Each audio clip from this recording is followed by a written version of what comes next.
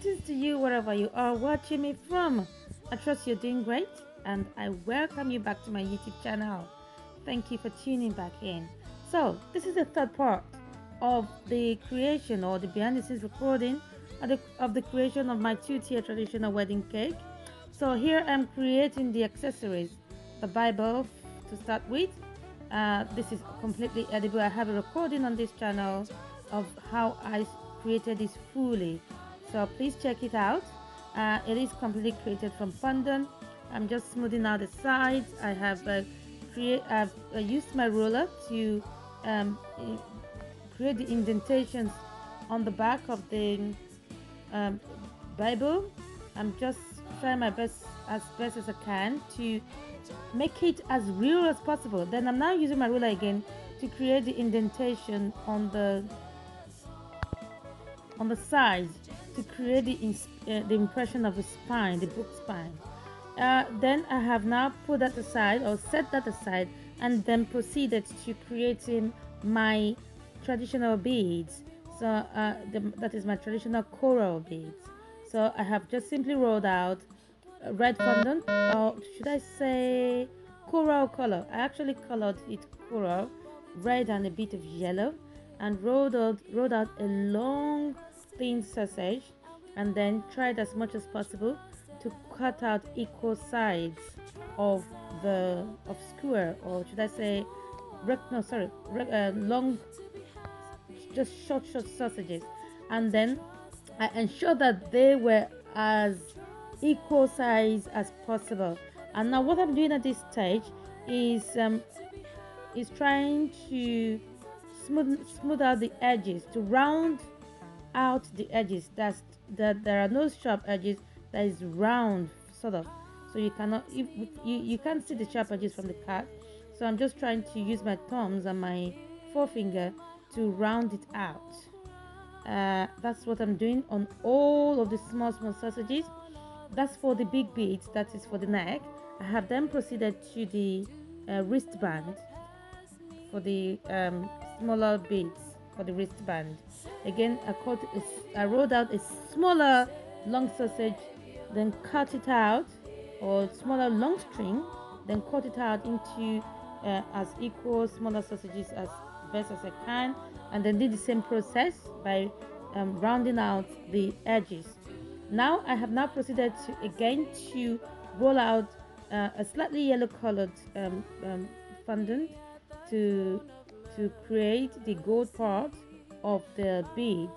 So what I'm doing here is that I am measuring all these segments. I think I measured at 2 grams to make sure that these gold beads are equal, so they're exactly the same weight, and I tried as much as possible to roll them the same part. So these are all the gold parts, although they are currently in yellow. That's the first one I did was for the long necklace. Now I'm proceeding to do the wristband in a smaller weight. Now I have now brought out my measuring kit, my sewing kit. I'm going to be using red thread and needle to now put all those tiny sausages together into a long string of necklace and also wristband.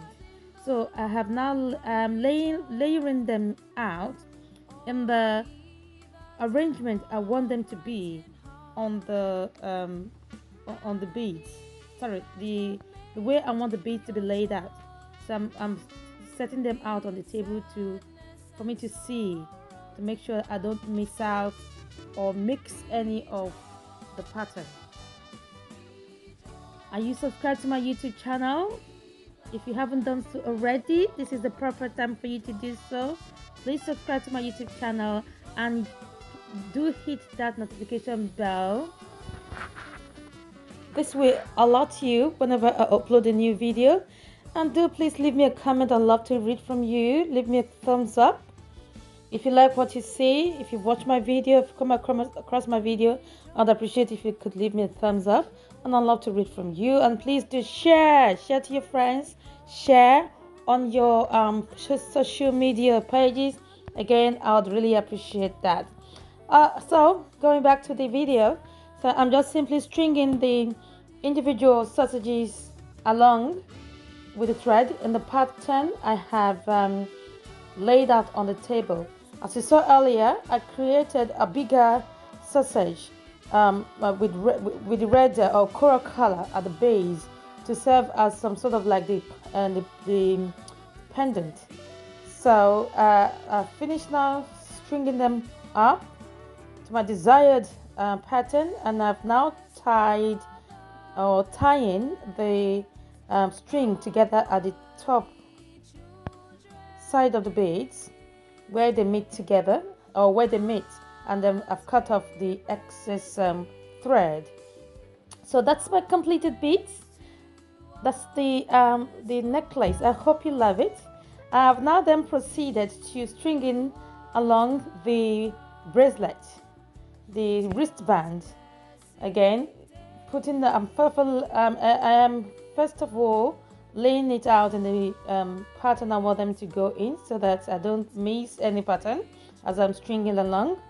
Again, I'm using a needle and thread, red thread, to string in accordance with the pattern I have earlier laid out to create my coral bracelet or my coral wristband.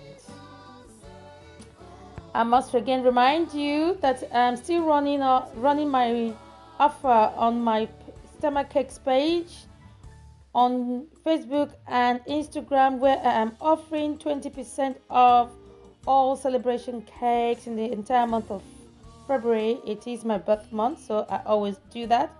Do take advantage of it if you have celebrations coming up in February and March. So that's my wristbands completed.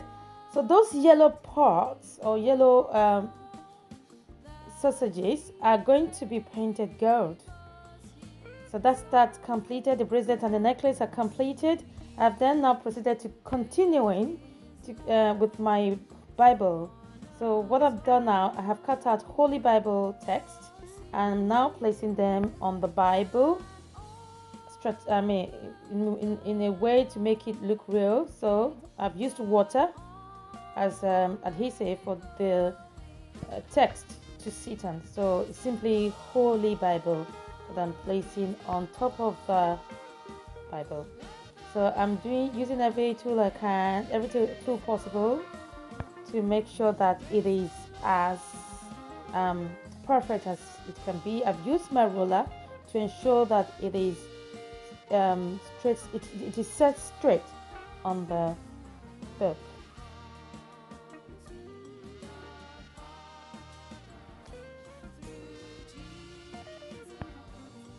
Yes, so don't forget to take advantage of the offer. And that's my completed Holy Bible with the text on top of it. I hope you like it. Do leave me a comment. Do leave me a thumbs up. Then I've now proceeded to the finishing of my cake. Prior to that, as I said earlier, I didn't show where I covered the cakes with fondant or stacked them. So as you can see, I've already stacked my cakes. The 12 inches at the bottom and the 10 inches pillow on top. So I've covered them with fondant. I used the drape over method. I have a video recording on this channel where I show how I cover my cake using the drape over method. That's again using fondant. Using my airbrush machine, I've then proceeded to airbrush the cakes in gold using my gold edible airbrush paint. I then proceeded to pipe in a lovely design using royal icing on top of the 2 cakes on the top side. It took a long time, but well, it was a job well done. I then proceeded to finishing up my accessories. So I have painted the yellow beads in gold. That's my necklace and my bracelets. I painted them in gold, and of course painted the Holy Bible text on my Bible also in gold. At this point in time, I'm just placing the small bracelet on the cake. I hope you love it. Thank you so much, and I'll see you in my next video, the setup.